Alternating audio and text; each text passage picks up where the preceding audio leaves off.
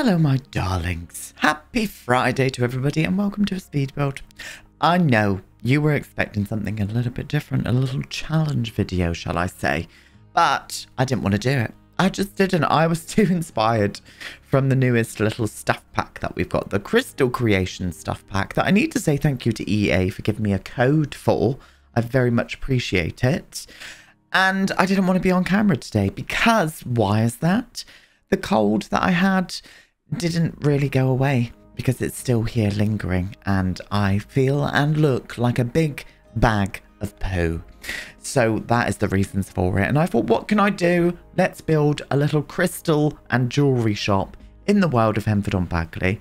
And this is what I've been and gone and done. So this is it. This is a little crystal shop and a jewellery shop with a little workshop out the back. But it's also got an area for your sim to live in as well. A little 2-bedroom house just off to the side of it. And I really wanted to build this in like very quintessential kind of British sort of high street looking store.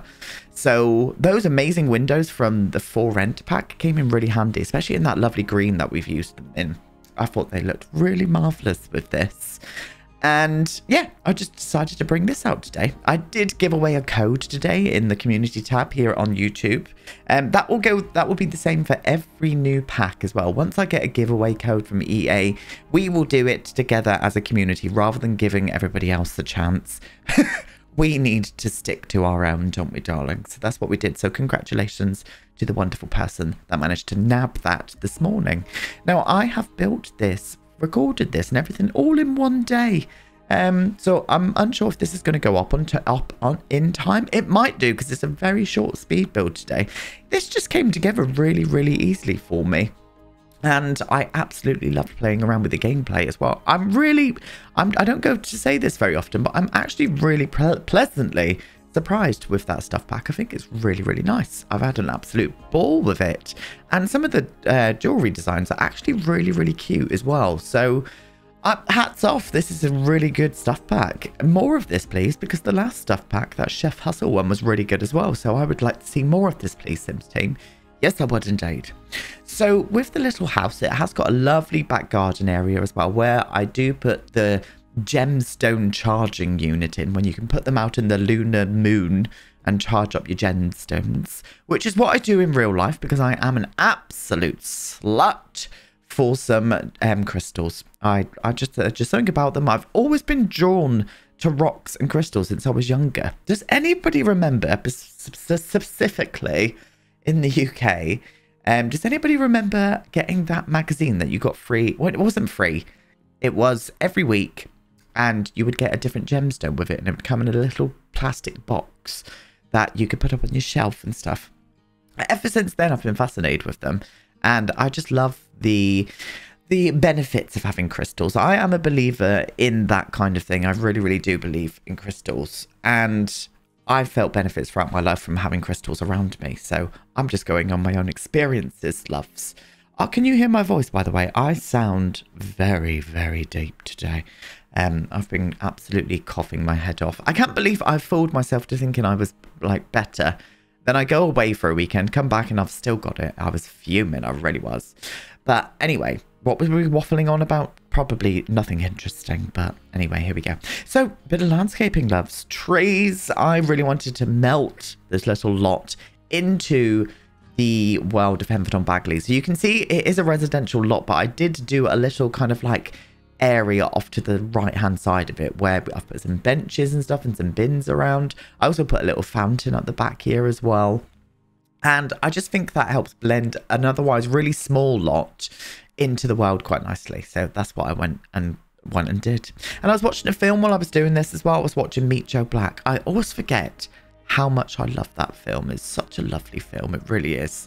And yeah, I was watching that. And I think that is the hottest that Brad Pitt has ever looked. I'm sorry, but he was absolutely gorgeous in that film. And I felt myself getting distracted while I was building this today because he was very beautiful. So we're putting in some final details at the front here. I just wanted to chuck in a few more details. So a nice bit of signage, a nice little plant pot, a welcome mat, of course. And I put up some more flowers up on the top of the side of the building as well. So using those hanging baskets. I'm getting out in the garden tomorrow. I'm prepping my garden because it is spring. Well, it's not. I'm just saying it is. Well, it kind of is. 1st of March. I'm going to say it's spring now. And I need to prep the garden for the summer because I want to start growing some lovely flowers. I really do. I really want to try my hand at some dahlias this year. If anybody's got any advice on growing dahlias, then please let me know down in the comments. I think I'm going to try and grow them from seed. We have got a little greenhouse, so maybe I will give it a go. I would like to try just a bit like as a learning curve. But yeah, I would like to give it a go. Spring is here. Let's get to it. So I love this little patio area. I actually get rid of a bit of the patio and go for a little bit more of some grassy moments at the back as well. And this is the greenhouse going in. I really wanted to get a little small greenhouse here as well. Lovely little area for gameplay, because with that Crystal Creation stuff pack, it does come with like a selling table, like a yard sale table. So you can live and sell on the same lot that you live on. So that is very exciting. So when I was player testing this today, that's what I was doing, and they were absolutely loving it. They were coming in at the bucket load, darlings, and buying all my crystals and jewelry.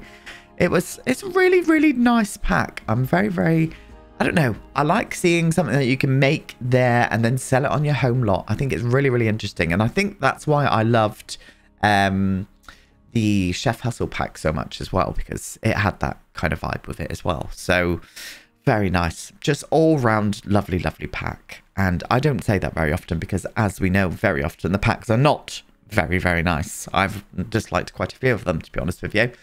And yeah, anyway, there we go. If you do go and buy a pack, I'd never say this very much, but I do have a creator code. It is Bumpkin, BUMPKIN. And a little bit of the money from that pack does go to me personally. Now, I wish it was a kind of discount code for you guys. That's what I always thought it was when it came out, but it's not. It comes to me, but then again, it helps me out. You know, it helps my channel out. It helps me keep going with this job. So if you do use it, thank you very much. And I know there has been a lot of you that has used it. So thank you so much, my darlings. It is very appreciated. It really is.